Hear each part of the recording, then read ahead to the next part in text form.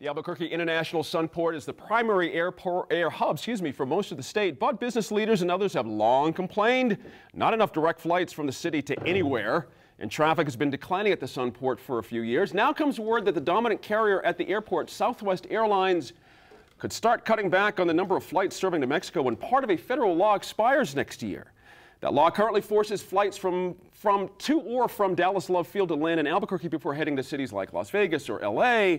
And add to those concerns, Amtrak routes into Mexico and Colorado and Kansas may also be in jeopardy if the rail line fails to reach an agreement by 2016 for upgrading the Southwest Chief route. Dan already had business folks complaining about how difficult it is to get meetings on the East Coast on time. And we were laughing before we started taping this, the old red eye for folks trying to get back to Washington, D.C. for years. There's always the great bleary-eyed 11:30 at night Albuquerque meetup, But getting flights in and out has huge economic impact here. Phenomenal. Huge economic impact. It's interesting to see what the trade-off is. You look at places where I moved here from in Roswell, right. Now you can get to Dallas. You can get to and from Dallas out of Roswell. I think you can get to Phoenix from Roswell now. You can get to Houston from Hobbs right now. Right. So, the question is, this move, if they're going to take it out of Albuquerque, are you going to see flights from Farmington and flights from Albuquerque? Right. And so are you going to not have as many flights in Albuquerque, but are you going to be able to get mix them in with flights from other places? The fact of the matter is if you're going to do business in New Mexico,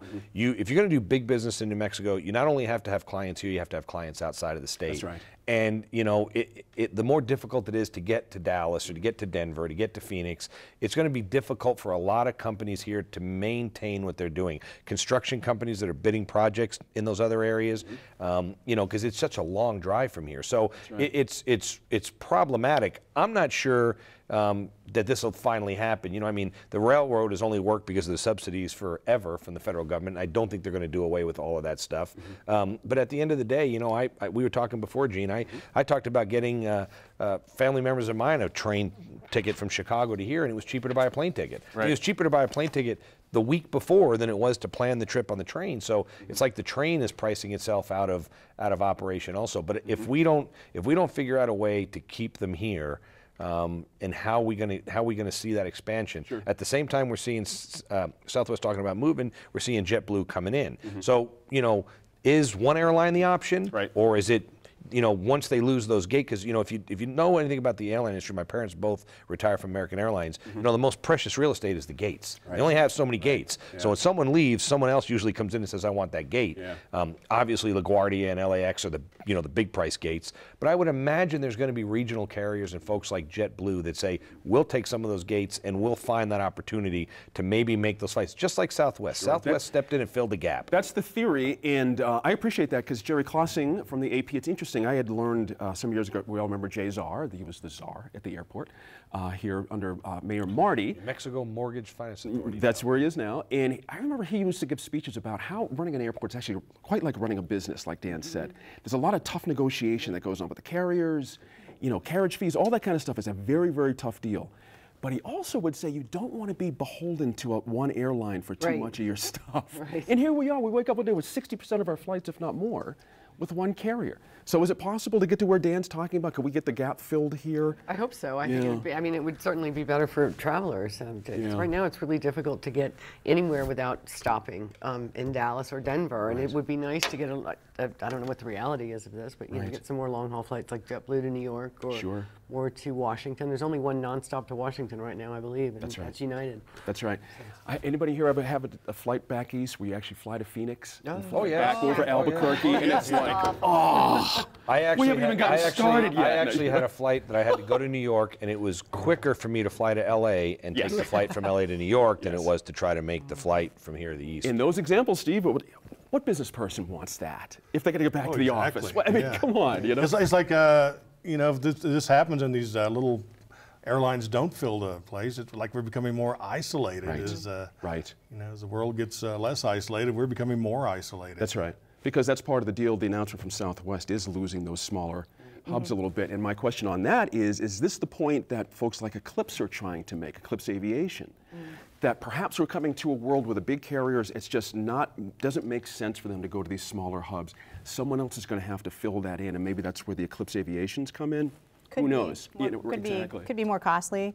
It seems to me that we need to have the executive. It seems like the executive needs to take a larger role here and, sort of be coming out. I mean, tourism is really important to the state of New Mexico. We've got to have, it's not just us getting out, it's people getting in. That's right. And it seems to me that maybe the executive, our governor, needs to be talking about this too. And and we've done a lot. We've done a lot over the years. There was a big bill when I was in the legislature. Remember on the fuel tax for Southwest Airlines that we did some stuff to help them stay here at the Sunport. But I think that you're going to see the recent merger between US Airways and American Airlines, and if you've seen the ads that are coming out, American Airlines is buying all these new airplanes. I think you're finding this could open, I believe this could open an opportunity because the American Airlines, they're not going to fly the jumbo jet into Albuquerque. They want to get you on that American Eagle flight out of Albuquerque to Dallas or Denver or Phoenix or wherever to get you on the bigger plane. And I think that you're going to see, because of the economies of scale, as you were talking about, Gene, that when these bigger Southwest Airlines flights move out, I think you're going to see these smaller regional carriers that partner with the American Airlines of the world because they want to get you here. They don't want to get you to Chicago and let you choose the cheapest flight out of Chicago. They want to tie you in out of Albuquerque, Roswell, or Hobbs to their entire package to get from there to wherever you're going. That's your point. From planes to trains, Jerry Clausing, interesting. Amtrak seems to be Steve Martin. For a lot of folks, the train is just this quaint thing that But for a lot of folks around these parts, as they say, the train was really the long-distance mode of choice. To Los Angeles, to Gallup, to a lot of, Flagstaff, there was a stop for the Southwest chief. It's hard to predict the impact on this, certainly, but let's just sort of what if here. If, in fact, we still have Berlin, they'll still go through Berlin with a reroute, is that the same thing as having our stop here in Albuquerque? Are we still in the same mess?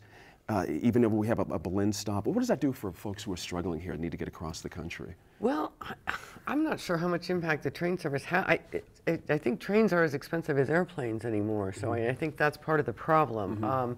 So I think it's an impact for people who are in remote locations who can't get to the Albuquerque airport. But as far as I still think as far as expense and for people, Sure help Berlin grow, that's for sure. All right, having that stop there, and then you got the rail runner that takes you from here to there. So I mean, it's clearly could be a huge economic boost for. And remember, you talk to people in Bernalillo, they tell you that in the town of Bernalillo that they were supposed to be the train stop.